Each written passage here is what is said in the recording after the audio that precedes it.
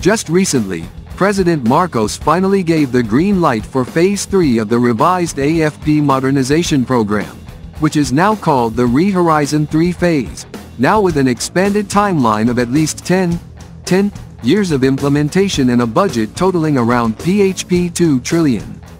This means that per annum, the budget intended for the revised AFP modernization program may have a minimum of PHP 200 billion, or otherwise an appreciating amount through time, enough for every branch of the Philippine military to acquire everything the organization needs for external defense.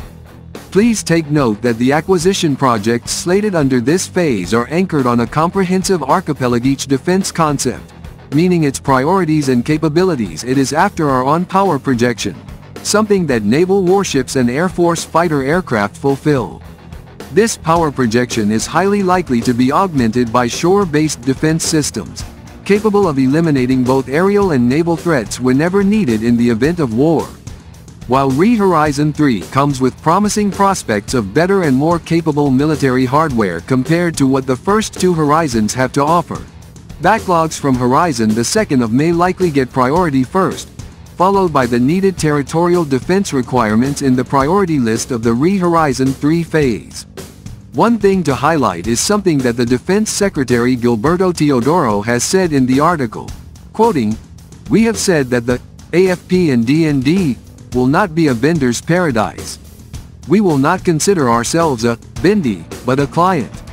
We will demand performance from all our proponents," Teodoro said, vowing to be intolerant of any delays.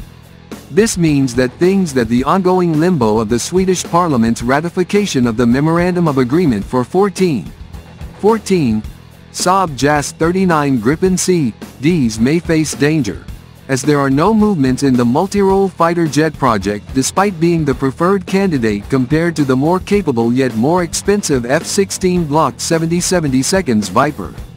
Lastly, the next 10 years will be significant for the Philippine Defense Fora, as it is highly expected that we will provide updated and in-depth takes about individual acquisition projects. So better check our defense website for detailed updates and our social media pages, including this one, for updated developments.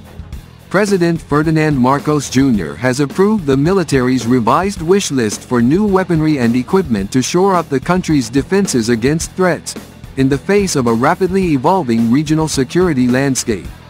The updated acquisition plan called Horizon 3 Inches will focus on an array of capabilities which will range from our domain awareness, our connectivity, our intelligence capabilities or C4 ISTAR, command, control, communications, computers, intelligence, surveillance, targeting acquisition and reconnaissance, to our area denial and deterrence capabilities on both the maritime and the aerial domains.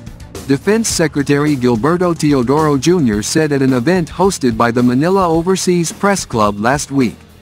Defense sources said the revised procurement plan would have a timeline of 10 years and cost around P2 trillion. It replaces Horizon 3, the supposed final stage of the three-phase modernization program that would have started last year and run until 2028, consisting of equipment mostly geared for external defense.